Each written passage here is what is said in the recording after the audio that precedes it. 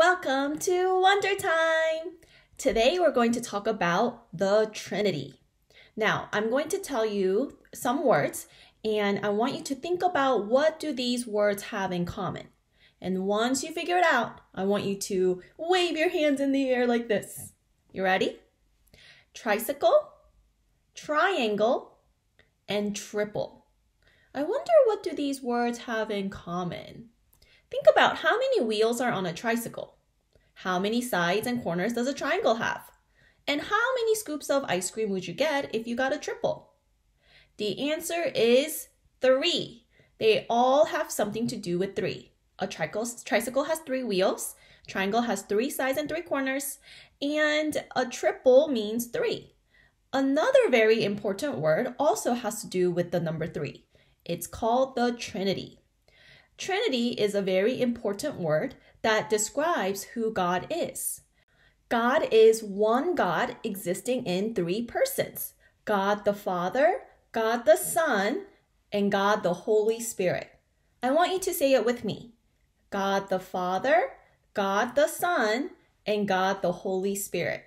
Great job. I know you're probably a little bit confused about this Trinity. So I'm going to give you some phrases that'll help us better understand about what it means that God is 3 persons existing in as one. So the first phrase says, the Trinity is the one true God. All 3 persons of the Trinity, God the Father, God the Son, and God the Holy Spirit, are all God. There are not 3 gods. It is a mystery that you and I have we believe by faith because it is written in the Bible. And we believe that the Bible is all true. The second phrase says, the Trinity is completely unique. That means there's no one like God. He is so different from human beings that we cannot understand him sometimes. And even though we cannot fully understand God is 3 in 1, we can know that it is true because it is written in the Bible.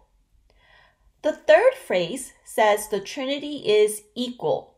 God the Father, God the Son, and God the Holy Spirit are all equal. No one is greater or better than the other. They all perfectly agree. The final phrase says the Trinity is God the Father, God the Son, and God the Holy Spirit.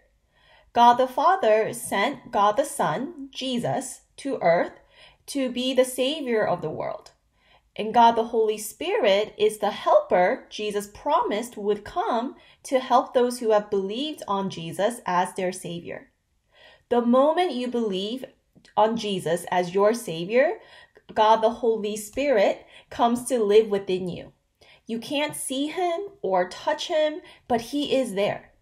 In Ephesians chapter 1, verse 13, it says, when you believed, you were marked in him with the seal, the promised Holy Spirit. God the Father sealed you with his Holy Spirit. That means God says, you are mine. The Holy Spirit is there to help you every day to be more and more like Jesus, and less like the sinful person you were before you believed on Jesus. God the Holy Spirit lives in you to help you understand what you read in the Bible.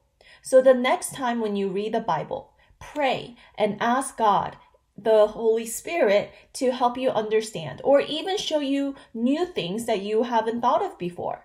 You know, sometimes I read the same Bible story, like the story of Joseph or the story of David and Goliath. And each time I read, I learn something new. So the next time you go to read, I want you to pray and ask God the Holy Spirit that is within you to help you understand the Bible. So I want you to say it with me. The Holy Spirit is the helper.